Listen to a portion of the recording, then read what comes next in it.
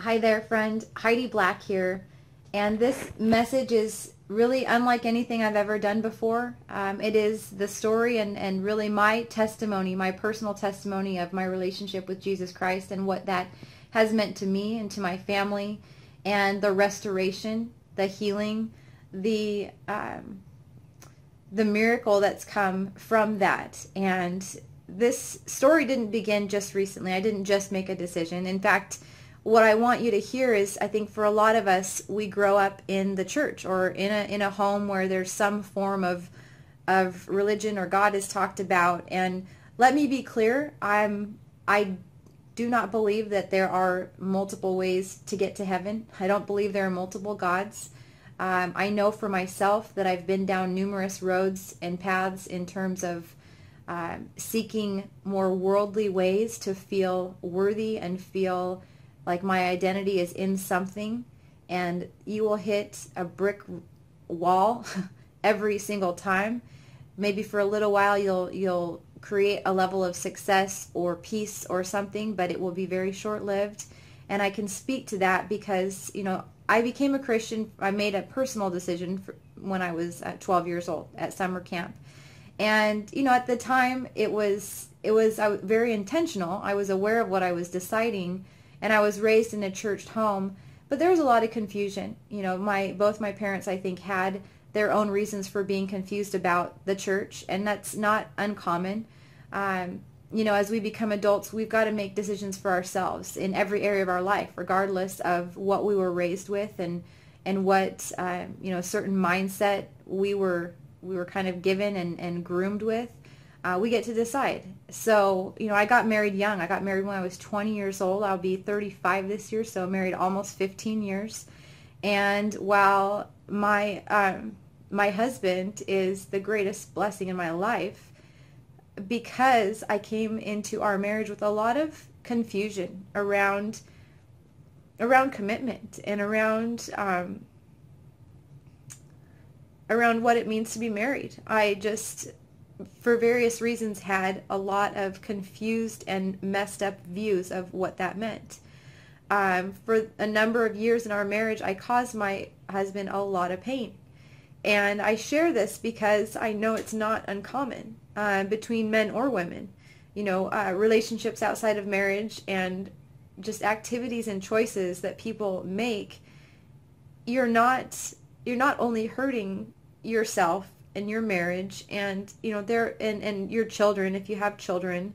There's a lot more. The collateral damage of that is felt, and biblically, if you read up on it, generationally there is stuff, and I know for myself now, having dealt with a lot of this, that was a factor of some things that I wasn't aware of in my generationally, that I had to really break with. And so I share this because what I know is, being in business for 15 years also, I've done a lot of personal growth. I've hired a lot of coaches and trainers and been to a lot of events. And there's a very slippery slope that in the world of business, period, as an entrepreneur, we talk a lot about personal growth and development. Feeding your mind with information that comes from a source that is not absolute truth. I know this because I've been down this path a few times, really seeking wisdom, and it was worldly wisdom. And what happens is, it's very much what do I want? What do I want? Well, hey, if you ask yourself, what do you want? Ask yourself, what do I want? If there's no filter on that, and you're not really thinking about the legacy that you're creating and what you want for forever. What do I want right now? In this moment, what would feel great? What do I want? Okay, the reality of that is, if we answer that just, again, in our sinful nature and just in our very selfish places that we tend to be, I know where that has taken me, and it's not a pretty place. And I encourage you to consider what are the sources of information you're allowing to speak into your life. For me, I can speak that there are certain very worldly authors and speakers and trainers and coaches that will make it seem like they have the answer and create for you a false sense of you figuring out who you are. And at the end of that, you may for a time feel like, feel amazing and feel like you've got it all figured out. There is not a lot of depth and substance to that. Suddenly you find yourself making decisions that you don't even recognize yourself anymore, because you've gone so far down the path of what do I want? What makes me feel good? What do I want?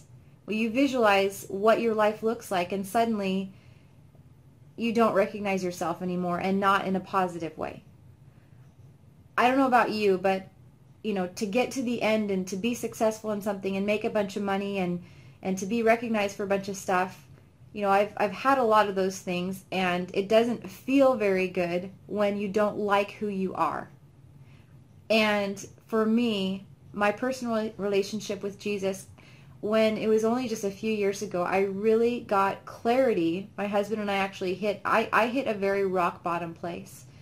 And our marriage, our family, we have, 2 little boys now, and at the time they were just little babies, little toddlers. I was at a rock bottom place, and I didn't want to be married anymore. And, it's hard to say that, because my husband and I have kind of built our brand and our company on family and on this whole idea of, expose your potential. It's about thriving in every area. And we were anything but that. I felt like a fraud, and we chose to take a class called Biblical Entrepreneurship. Really, for us, it had so much more to do with turning our world right side up. And what does that actually mean to be a kingdom entrepreneur?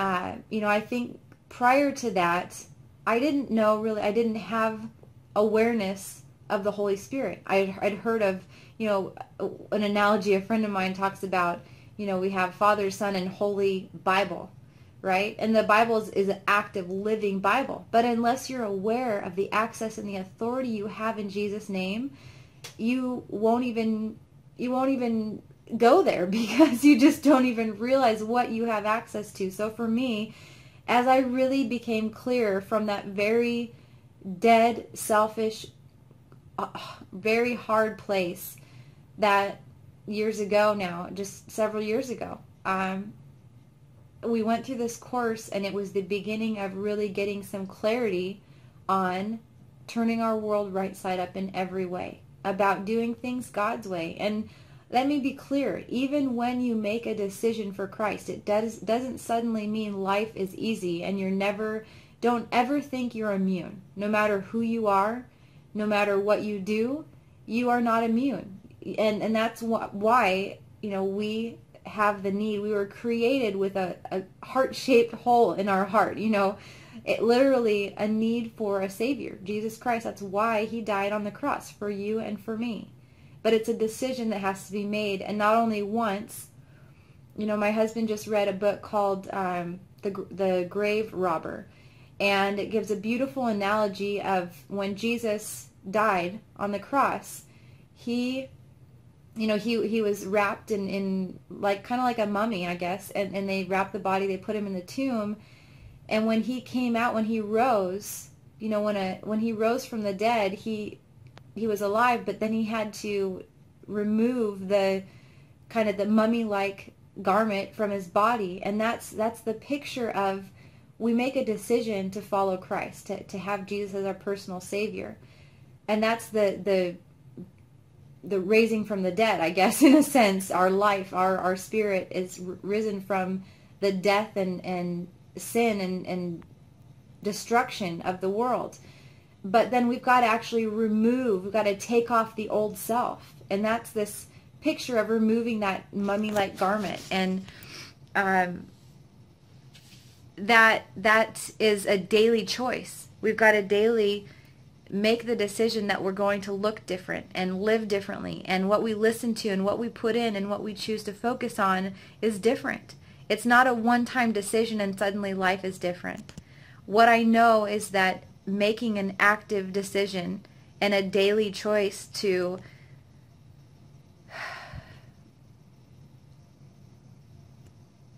to follow Christ. There were even windows of times in the last few years after making that definite decision that when it's easy to it's like in our health. It's like in any relationship, anything in our lives, in our job, in our, we can kind of get comfortable and we start to coast and we start to go, when we're not growing, we are moving backward. Okay, so if you're not actively surrounding yourself with people that are encouraging you in the ways that you want to go, you are going to go the other direction. It seems common sense, but a lot of us are thick-headed and we just we think, I got this. I'm strong enough in my own strength to do this. No, that's not true. I promise you. So again, what I know and what I can tell you is that a personal relationship with Jesus is not suddenly going to change everything, but it also is going to suddenly change everything. You have access to a power and authority that is not of this world, that gives you access to everything that you require to have such peace, such joy, such absolute, it's something that you can't really comprehend and understand. And even if you are a believer, if you've not stepped into the fullness of what you have access to, you're really missing out. The Bible is an active, it's living, it's God's living word. And if you will choose to engage and choose to seek him and ask him and connect with others and be in fellowship and worship, and there is so much to that is so much more meaningful than any accomplishment on this side of life. So who am I? I'm a child of God. I'm a committed wife. I'm a loving mother. I'm an entrepreneur. And I'm a lover of life and of people. And I'm just grateful for the opportunity that I had to share this with you. So thank you for taking the time to listen. I hope that you're encouraged. If you have any questions about what it means and how it looks, to make a decision for yourself, it's a conversation, just like talking to anybody else. Just letting God, God, I know to this point, I've heard of you. Maybe I even made a decision for you, but I've not been living for you. And I want that. I want that back in my life. I want to know what it looks like to have an active relationship with you. Just talk to him and ask him and let him know and make that conscious decision for yourself. And reach out to me if you made that decision or recommitted that decision. I'm so excited because I know that for myself and many others that I've been blessed to work with, it's the decision, the most critical decision of your entire life. And it's one that you get to make daily to renew your mind and continue to press in and allow him to guide you and lead you. I love you. I appreciate you. I'll talk with you soon.